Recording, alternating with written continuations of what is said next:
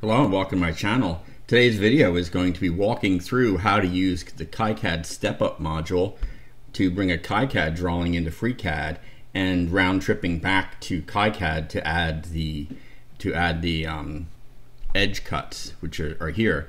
So in KiCAD, it's not part of the basic functionality to do an easy non-rectangular shape. You can use, there are line tools and whatnot, but they're fairly limited in scope, and FreeCAD's tools are much more versatile.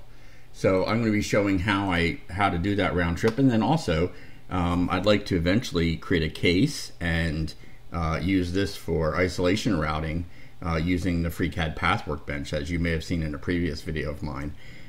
So with that, let's get started. So to get started, I've opened the main KiCAD window, and I'm going to click on add a project here. So we're going to click on create new blank project, and I'm just going to call this tutorial because we're doing a tutorial. Let's get it so you can see it. Tutorial. Click on, and that gives us our schematic and our PCB. So I'm going to open the schematic, and we're going to put in the schematic just a couple of LEDs. So I select the symbol library there, or the symbol tool, and click, let it load up our library for the first time. The first time is always going to be the slowest, so I'm just going to pick a generic LED. Okay, and then we're just going to do Control D to duplicate this a bunch of times, and I'm just going to do 9 and pretend I'm doing an array of LEDs. Now I'm not going to wire these up; they're just going to be sort of placeholders so we can see what we're working on. And that's all we're going to need to do component wise. Let's click on save for good measure. So the next thing I need to do is I need to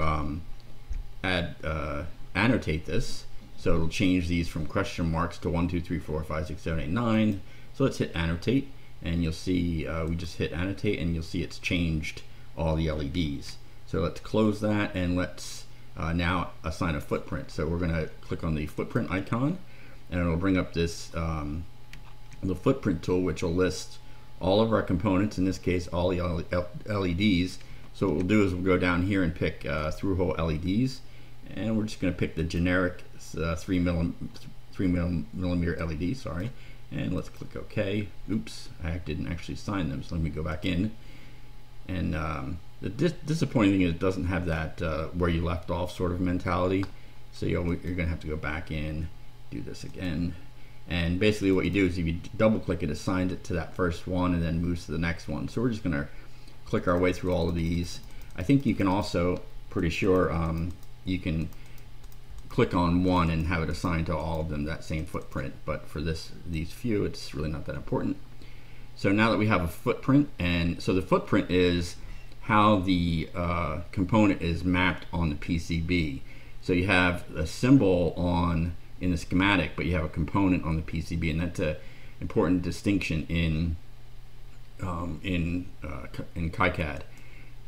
So the next thing we need to do, not run a footprint, we need to go over and move to the printed circuit board. So you see it goes to printed circuit board. You notice what I didn't have to do is explicitly generate a netlist. If you're using KiCAD, you might have had to have done that in the past. So now I'm going to bring the changes from the, let me get rid of this so you can see the whole thing. So I'm going to bring the changes from the schematic to the PCB.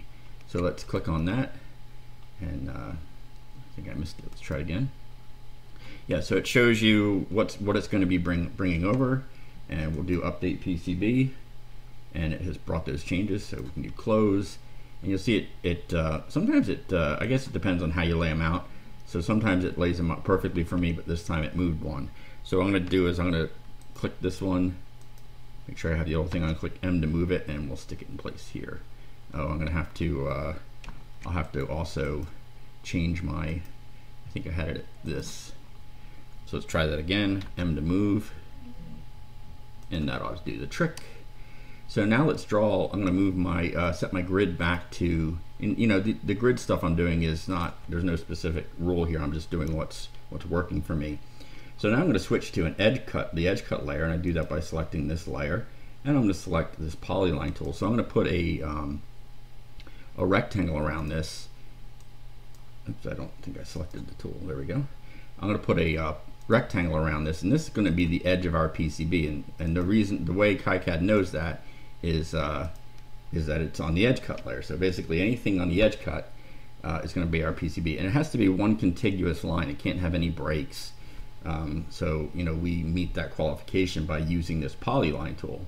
So the next thing I'm going to do is I'm going to go over to FreeCAD, and we're going to import this.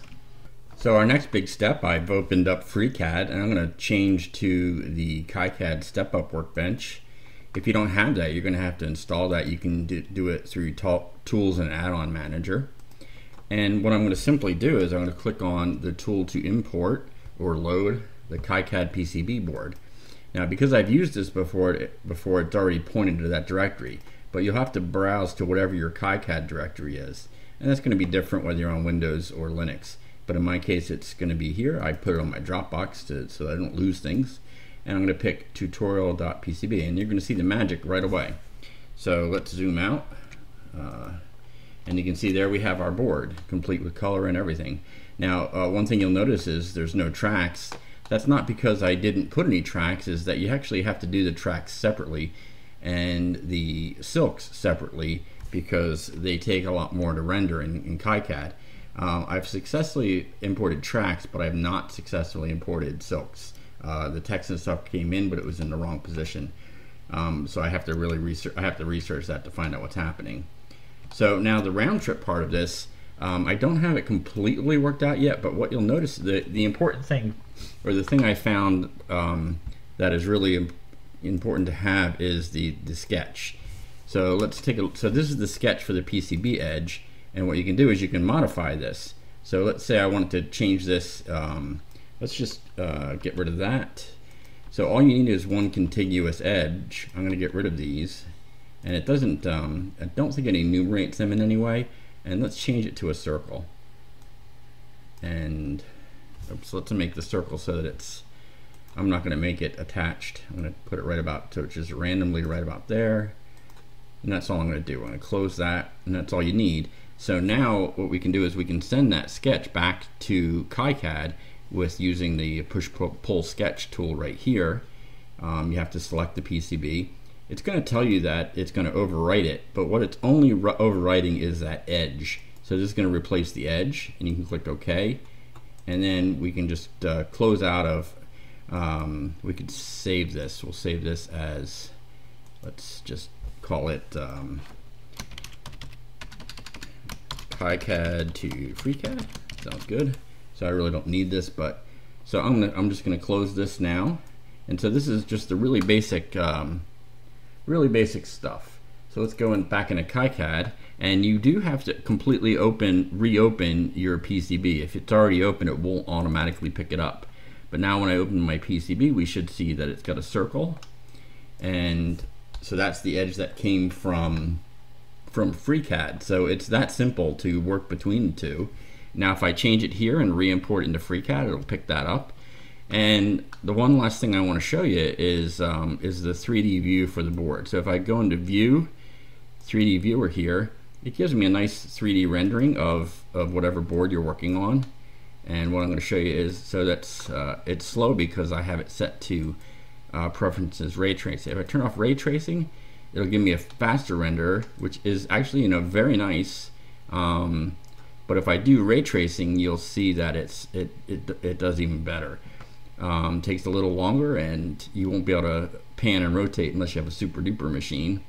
But once you'll see this is done and it changes the lighting, you'll see that it's a very nice render of your board. See how it's changed the lighting now. It's got the green.